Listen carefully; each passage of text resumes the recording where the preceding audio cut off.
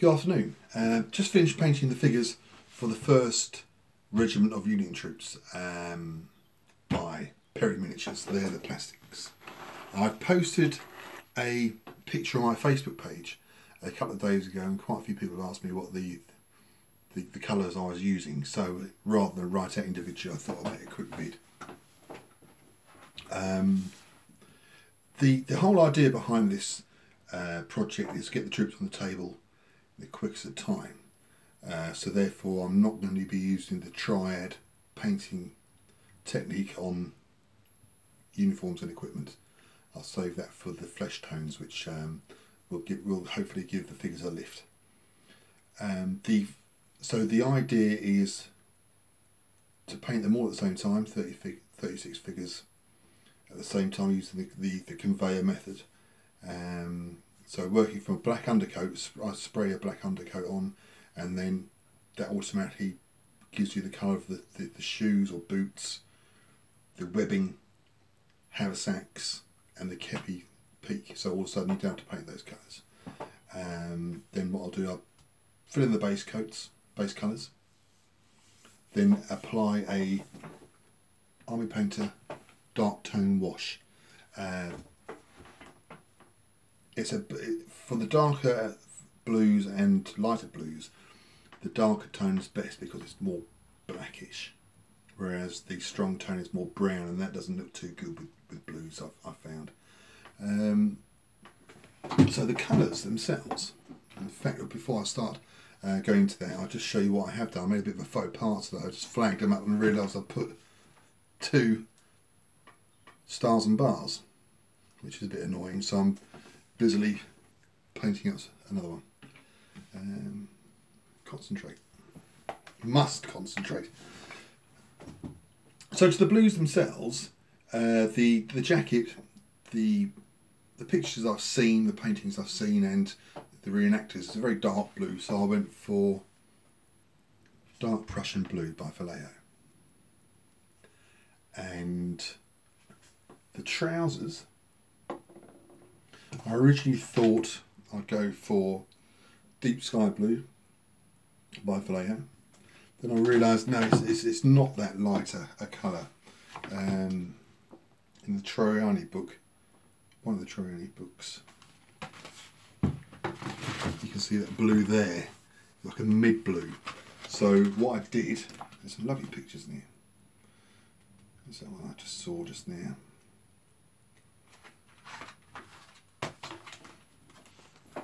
That one there again, you can see the blues there. They're not sky blue, are they? So I went for, bear in mind I had to take into account the wash over the top, I went for Andrea Blue. So when you get the dark tone over the top, that tones it down a little bit. We end up something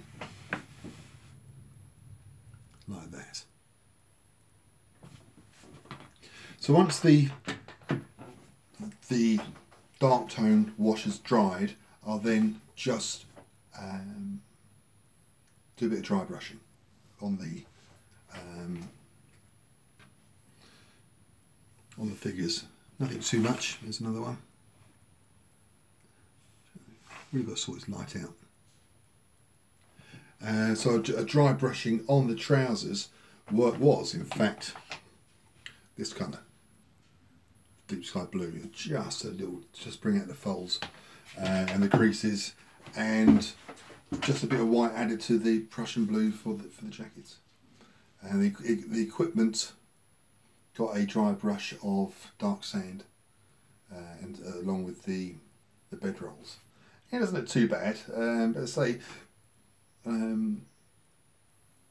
want to get this project up and running, and being plastics, I don't want to go into the triad painting method for equipment, the 3 colours on the musket barrels and all this sort of thing. I just want to get them done. So I'll take more time in the flesh tones. And the flesh tones I've changed from my normal method, which I've stuck with for quite some time, a few years. I thought it was getting a little bit too salmon pink, and so instead of my usual I've gone for a base coat of red leather. Let's see if you can see a bit of, where's that officer gone? See, I should have organised all this.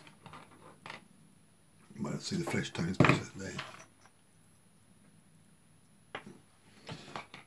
A base coat of red leather, a mid-tone of medium flesh tone, and then a highlight of sunny skin tone. You see those three there. Quite a gradual.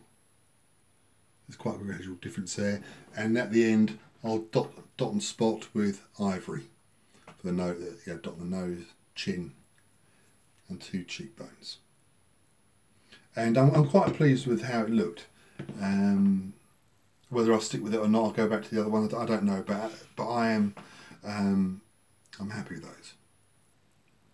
So on to the basing now, and the basing I'm going to use will be the size of the basing will be a 45mm by 40mm base, which ties in with all the Grand Manor units. One of the lads at the club, my War Games club, has, and it's what my Napoleonics, my 36-man Napoleonic units are based on. But being black powder, I might